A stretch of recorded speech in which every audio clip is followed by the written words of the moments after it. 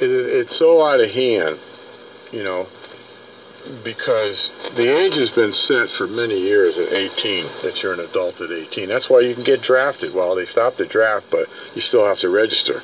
But, you know, so if you're man enough to go into service, all right, at 18 years old, you should be able to drink, you should be able to vote, you should be able to do anything, all right?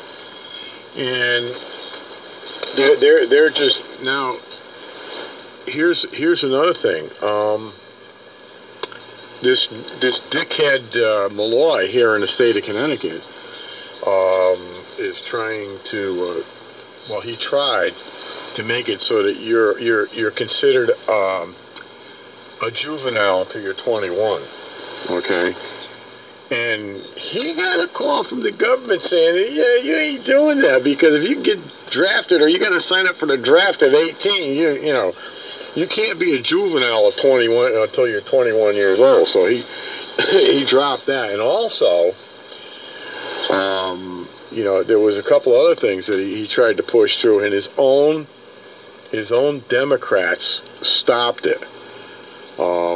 You know, he's going off the deep end.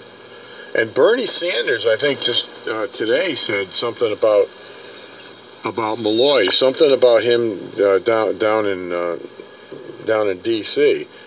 that Bernie Sanders said that he'll drop out of the race if they get Malloy the hell out of there.